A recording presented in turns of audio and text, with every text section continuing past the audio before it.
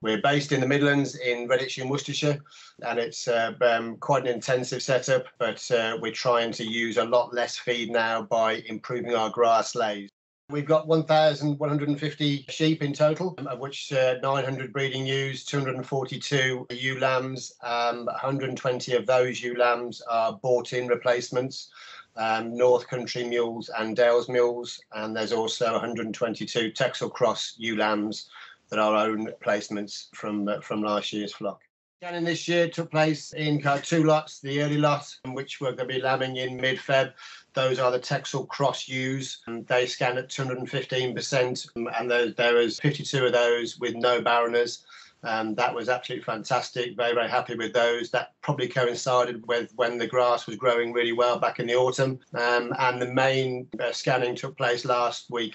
Again, fantastic results, 10% up on last year. The only caveat was the mule ewe lambs. Great scanning results, but we had too many barreners. The actual scanning was 226%, very, very good, but we had 20% barreners, which is probably 10 or 12% too many. So we're actually doing blood tests on those on Friday, find out what the issue was with that, whether it's to do with the ewe lambs or whether it's to do with because I put two old rams in with them rather than two young rams. But the main flock was absolutely brilliant. There was 10% up, 215 across the board. If we categorise it down, the yearlings achieved my long-term goal of doing 201%, which was just absolutely brilliant. And the ewes were a lot more than that.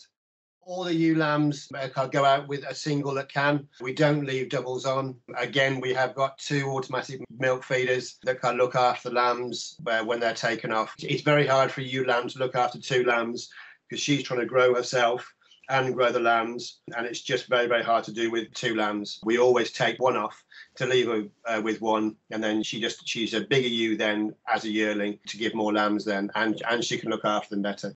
The scanning gives us a great management tool. You can see how your ewes are doing. You can see what they're producing, whether you've got things right. As long as your ewes are producing your scanning percentages that you're looking for, let's say whether it's 180% or whether it's 220%, as long as you're happy with what you're getting off your farm, then put your ewes into groups, whether it's in triplets, doubles and singles, or what we do, we actually do them in weight groups. We'll do them in doubles and triplets, but our main group criteria is in weight and body condition score. And some ewes will carry triplets very, very easily. Some ewes struggle carrying a single.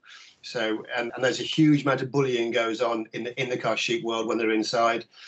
So if a big ewe is bullying out a small single, then all those small ewes need to be in a group together. So you can look after them, give them different food, but they can also take their time over eating themselves. Scanning will give you exactly how your flock's doing, but with the automatic weigher, you can have them in different groups. So you are keeping your size of ewes together. It's only in the last 3 weeks that then you can start and look at taking your triplets out, your doubles out.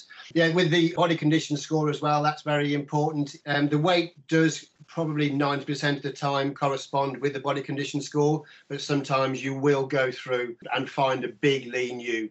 You're looking for a body condition score of between 3.5 and 4, just to give them the best fuel for lambing time when it's needed in the last month of it. We've been doing scanning about 10 years now, 10, 12 years, and I would not go away from it. It's a brilliant management tool.